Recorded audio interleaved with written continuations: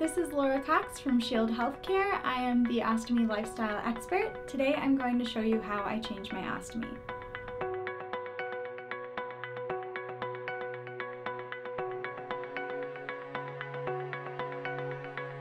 Before I take my actual bag off, I like to do every step that I can so that I have the bag off for the least amount of time possible. So I've already pre-cut my wafer, and you see that it's just a little bit bigger than 1 inch.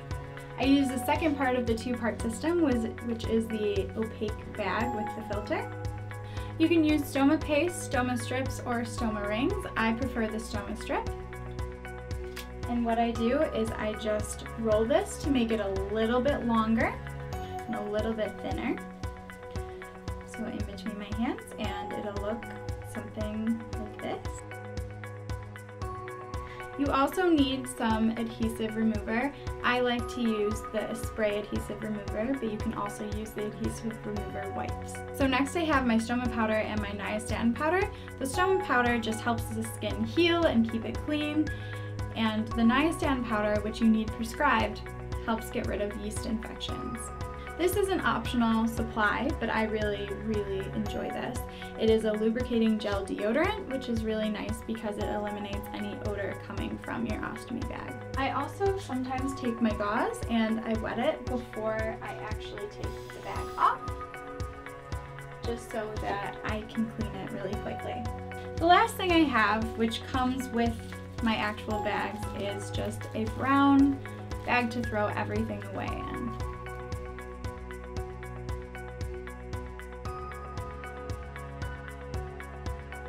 Without further ado, let's start to change.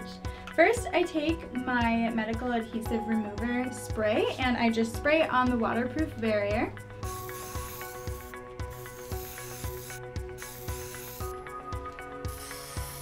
Now usually I hold my skin and I start pulling off the wafer so that it just hurts as little as possible.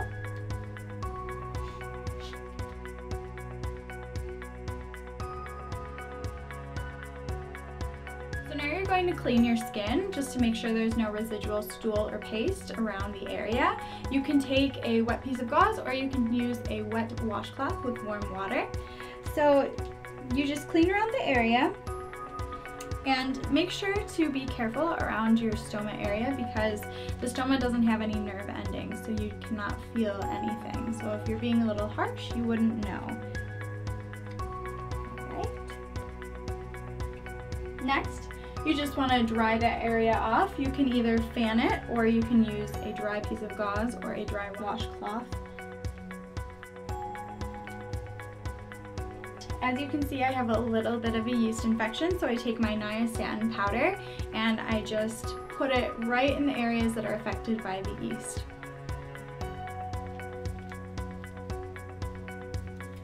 After that, you don't have to pat it off or rub it off. You just take your stoma powder and you put that right around the stoma and then just kind of everywhere that is underneath the wafer. After that, usually I just pat my stomach to make sure all of the powder falls off. I also take a new clean dry piece of gauze and I just wipe off all the residue, and the powder will stick to where it needs to stick to because the areas that need the powder are generally a little bit weepy or wet or raw.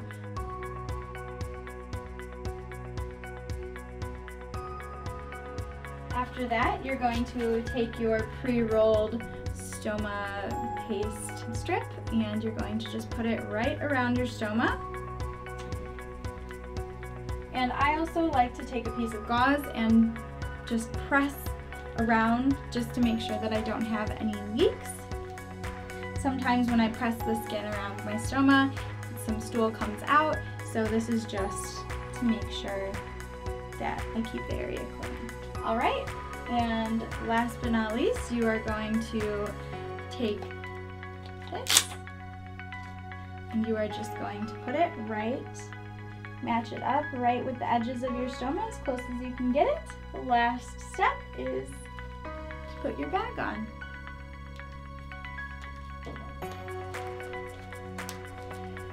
Now it is optional to put your lubricating gel deodorant in if you'd like. I like to, just because it gets rid of any smell that may come from your ostomy bag when you empty it.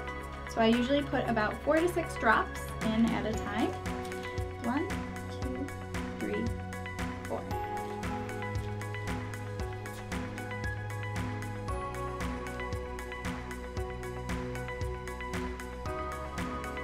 Now all that's left to do is clean up and you are done.